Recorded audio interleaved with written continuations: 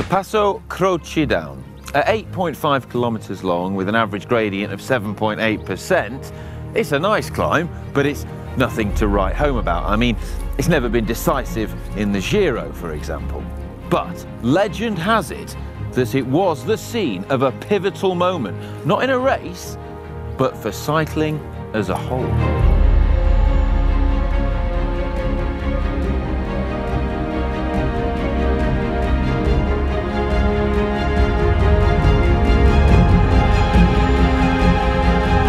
We're getting near to the top now,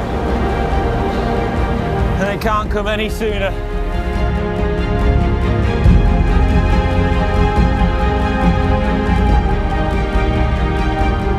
Oh God, look at my cadence.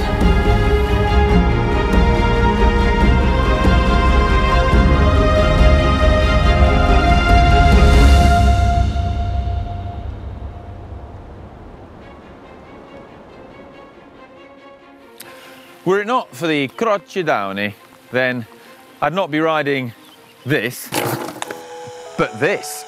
It's just a shame that this pivotal moment in cycling couldn't have occurred on a climb that's bathed in year-round sunshine.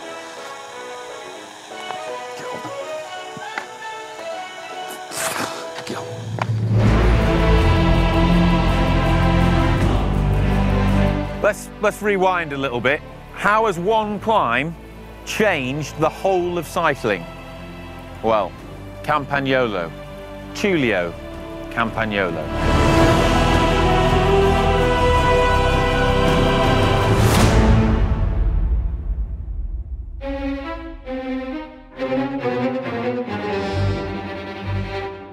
So legend has it, Tullio Campagnolo was leading a late autumn race over this road in foul conditions in November 1927. In those days, changing gear meant removing your wheel and swapping between one of two cogs. However, the snow had frozen his hands and he wasn't able to remove his wheel. Shouting, "Bisogno cambia qualcosa di drio" into the wind, he set about doing exactly that. It translates as "something must change at the back." He invented the quick release, and from there, the modern group set. What misery has he helped us escape? Well, I'm going to find out. Just how hard was climbing before the invention of gears? Wish me luck.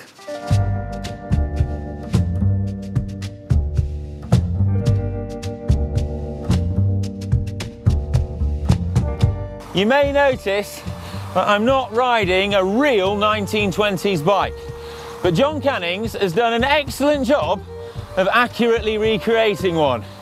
Now, the intention was that Cy would come here and ride this, but two things have meant that's not happening.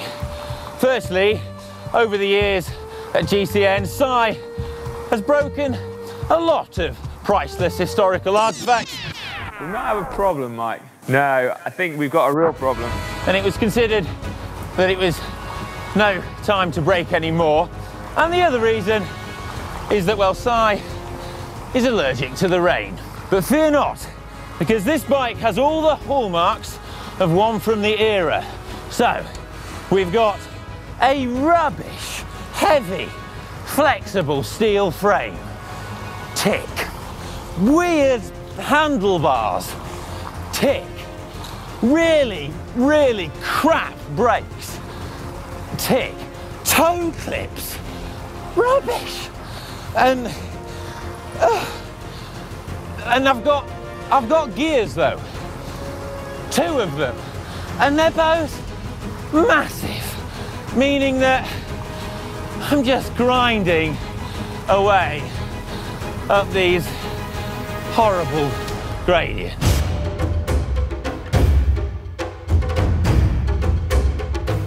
The early sections of this climb average just over 10%, which is considered steep by modern standards with modern gearing. But on this, there's something else. I'm kind of learning that you just have to pedal differently. It's all about strength and just trying to turn the gear over. But it's definitely slower and it's more painful. I'm just gonna have to hope that the gradient eases a bit so that I can keep going and make it to the top. or I might just die.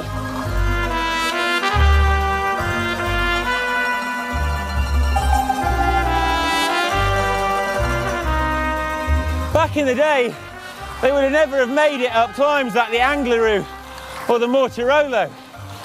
Not because they were lesser athletes, far from it. Just because with this gearing, it would have been impossible. They would have walked.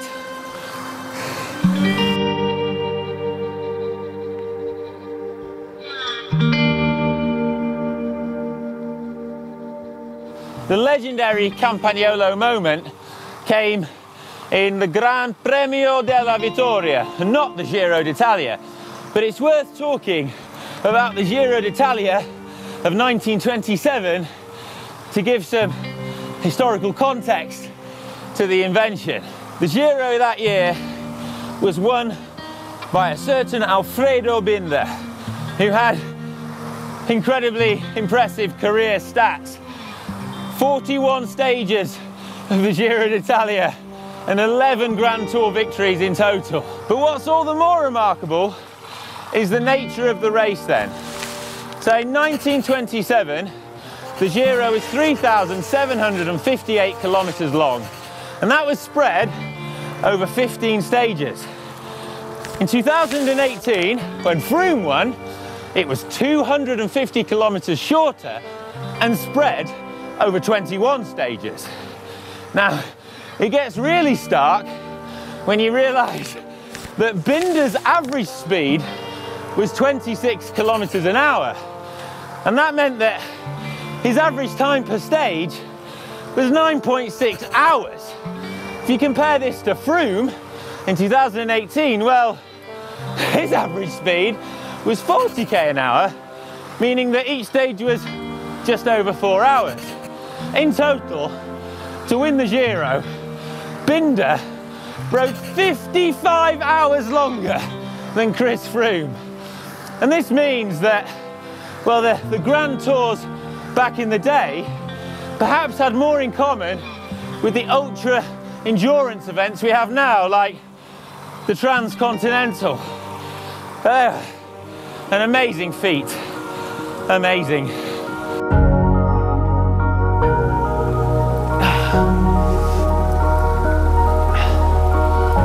At the top of the climb is a monument to Tullio Campagnolo. I'm going to pay my respects when I get there, if my knees don't explode.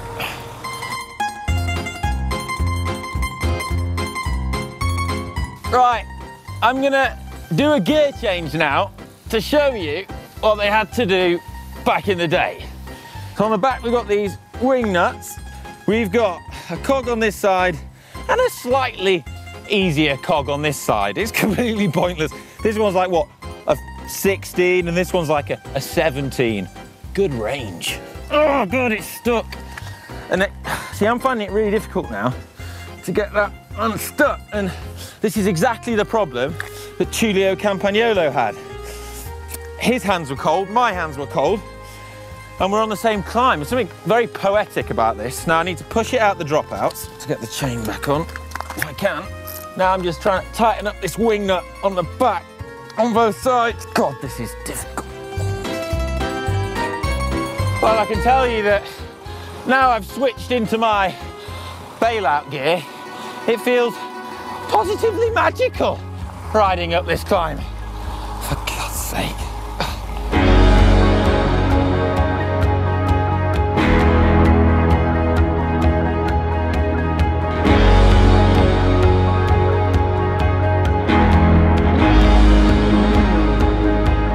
There's Tullio's monument. Oh God, that was really hard. I don't think these brakes are very good at going downhill either. Can I swap back to my bike now, please? Thank God for that. Well, I'm sure it's probably heresy to bring a SRAM-equipped bike to a monument for Campagnolo, but I'm sure Tullio would approve of some ETAP action. Although it is slightly ironic that my bike doesn't even have quick releases on it, it's got through axles. Sorry about that.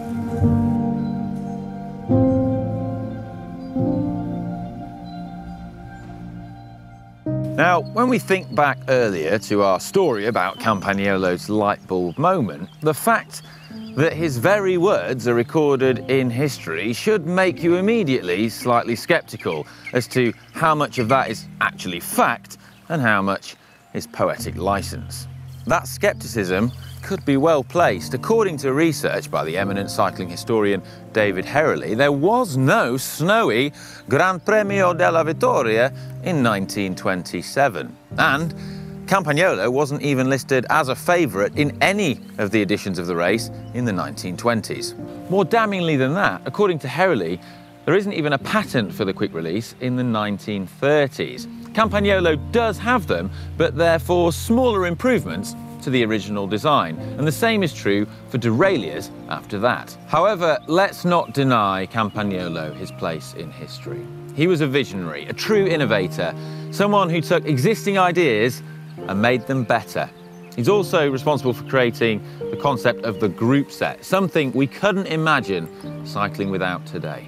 Now, I hope you've enjoyed this video, if nothing else, just for how cold and wet I got making it. And if so, please give it a thumbs up and subscribe to GCN. And to see another video where we take on the epic Passo di Nivolette, the climb from the Italian job, then click down here.